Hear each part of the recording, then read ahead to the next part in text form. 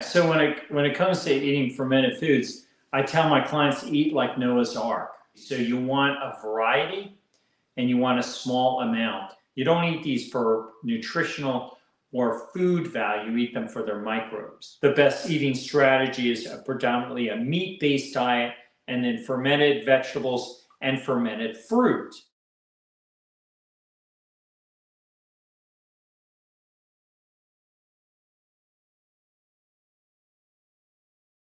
What do you look to do with a patient's diet? I know you talked about eliminating processed foods. I know you talked about eating more grass-fed meat. Maybe what other parts of that equation should we be looking at in terms of diet?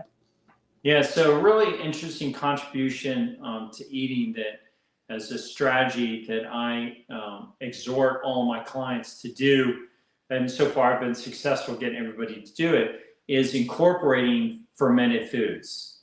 And the reason why I implore and exhort my clients to eat fermented foods is not because they're food, but really for their microbial benefit. So fermented foods are rich in beneficial microbes, particularly bacteria, certain fungi, yeast, and single-cell organisms that go down and make positive contributions to your microbiome when things like processed foods contribute to speciation and composition of a microbiome of a more pathogenic, or what I call obesogenic, makeup.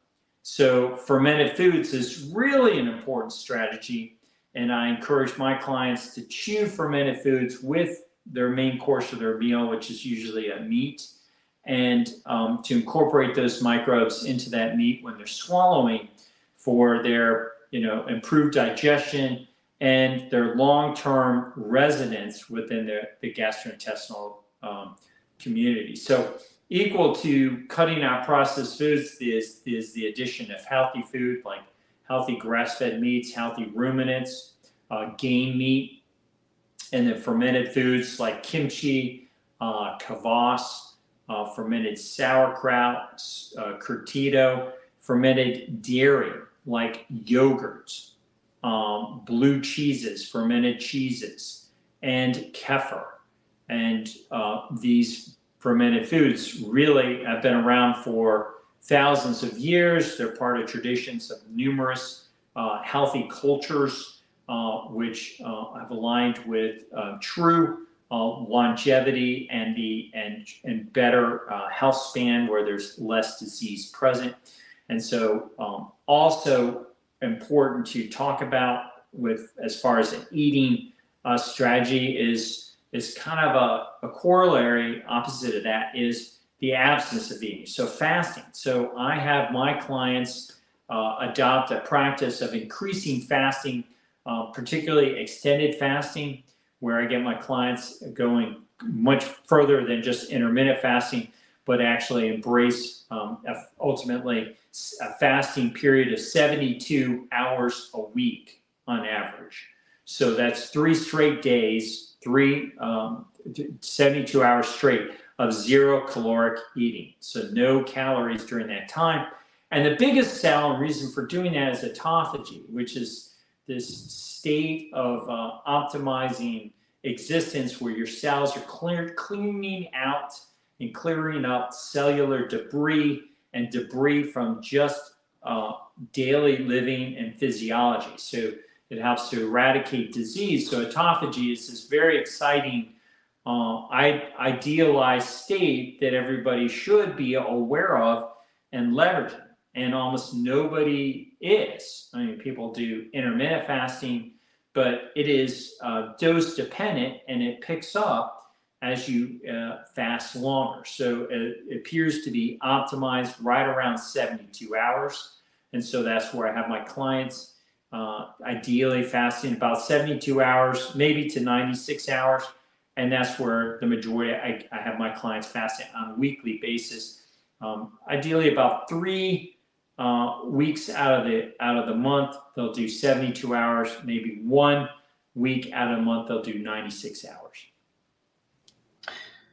Wow, I've got to start incorporating some 72-hour fasts. I'm definitely a 16/8 type of guy. I don't eat breakfast. I eat my first meal, usually around 2 o'clock.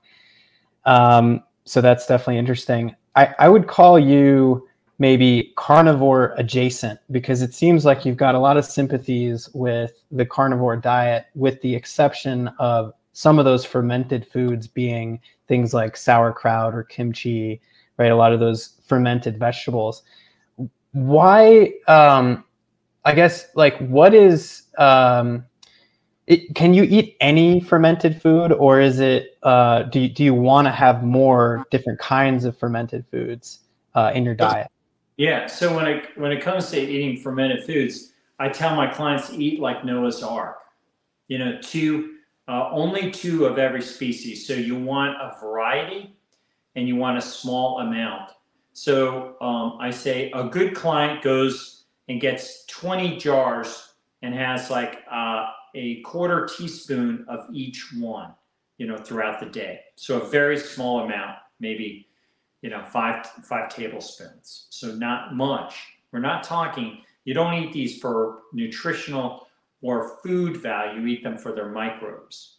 And an average client might just get 10 jars, and a poor client will only get one jar and they'll hate it and they'll just have one jar. So you want to get a variety, you eat small amounts. And with regard, it is, different for a carnivore physician like myself, who I eat almost all my calories are, in the form of meat. The caloric value of my ferments are actually quite small. But the objection that carnivores typically have traditionally to vegetables are because of these anti-nutrients and toxins, mycotoxins, plant defenses that are present within vegetable matter. But when you ferment vegetables, they're eliminated. How much? Well, in some studies, completely. Other studies show less so. And what it turns on is the degree to which the fermentation takes place in the conditions. So the longer the fermentation, the more idealized the conditions, the more these plant toxins are eliminated. So it's a bit of a trade-off. I'm sure that I get a small amount of these plant toxins, but the microbial benefits that I'm getting from those fermented foods more than make up, in my opinion, for the very, very small, tiny bit of toxins that I might get. And I will go so far as to say that I think a certain amount of those toxins are beneficial because of the hormetic effect that they have. And probably the best way to understand vegetables are they have a medicinal value. And so for those that are eating at the exclusion of meat and they're not eating any animal proteins, I think they're getting way too many of those vegetables and are problematic.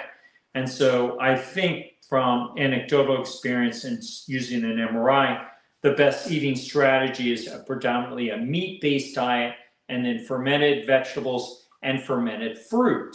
So fruit doesn't have the same degree of plant toxins and defenses that vegetables have, but they have something else, fructose. And that extra amount of fructose is dealt with again through fermentation.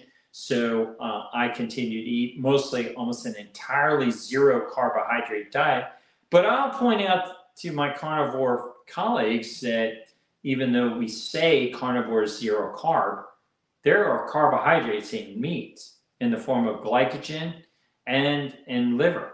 There's a lot of glycogen stored. So it's really not the case that we're completely zero carb, but the capacity in which we absorb those carbohydrates are different than, in my opinion, than when they're consumed through exogenous carbs, through sugars and fruits and things along those lines.